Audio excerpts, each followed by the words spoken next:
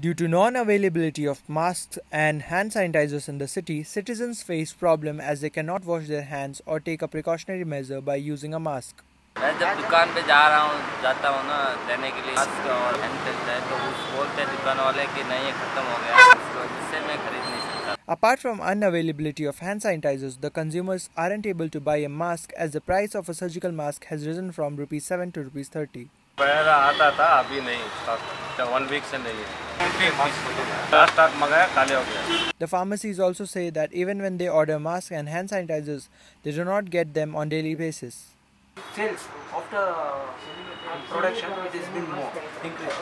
So the the demand is more. That's why there is a short supply of the product. A doctor advises to use soap to kill germs effectively due to non-availability of hand sanitizers. Corona virus airborne disease है. Sanitiser का कोई specific लेना देना नहीं है. साबुन से हाथ धोते रहिए. The distributor also says that there will be a supply of hand sanitizers and masks in the city soon. This is Shreyas reporting for Citycast.